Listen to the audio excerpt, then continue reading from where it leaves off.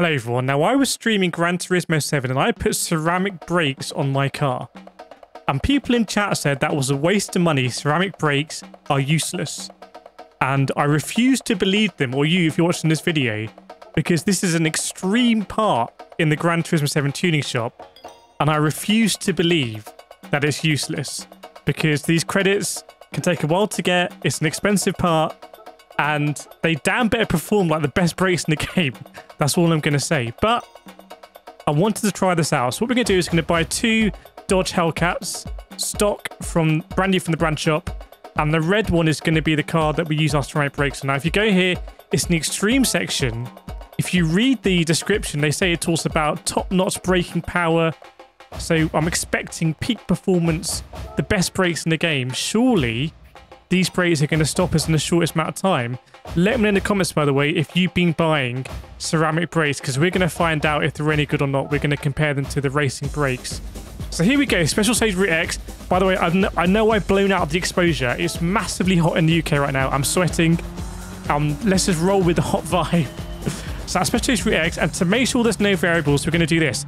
I'm going to shift up to 8th gear immediately, and we're going to brake at the 1,000 meter line, and we're going to see how long it takes to brake. And we're going to have the same wind direction for all the runs within a margin tolerance, so it should be very, very, very equal. So we've got the ceramic brakes on, approaching the 1,000 meter line. Here we go. We're going to brake 160 miles an hour just before the line, by the way, so we can check this is all equal. And we're going to brake now. And then we'll look back in the reverse view third person camera, and see where we stopped. So if we look back, we can see the line, the 1,200 meter line, kind of goes up around the top of the windshield. So I did it again. We're going to do it 3 times in each car, and you can see the line is pretty much in the same place. Pretty much in the same place. Almost looks exactly the same. Again, 160 miles an hour. Let's see where the line is going to come across. I mean, it's 200 meters after the line, and we're basically in the same place, give or take a meter or so.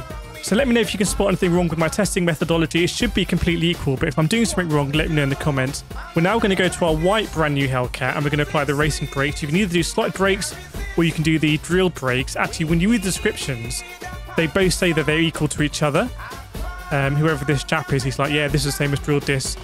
And when you go to the drill disc, he says, yeah, it's the same as the slotted one. So we're going to apply the drill disc because the carbon brake disc is drilled as well. So these are 10,000 credits cheaper in the less high tier, racing tier, not extreme. They shouldn't perform as well. There's no reason why these should perform as well as the ceramic brakes. But we're going to find out now. Now it's going to prove the pudding.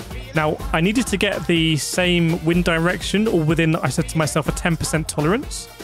That's why I kept exiting and going back in until we managed to get a wind speed that was within the 10% tolerance. Now, we'll see again, we're going to be braking at 160 miles an hour.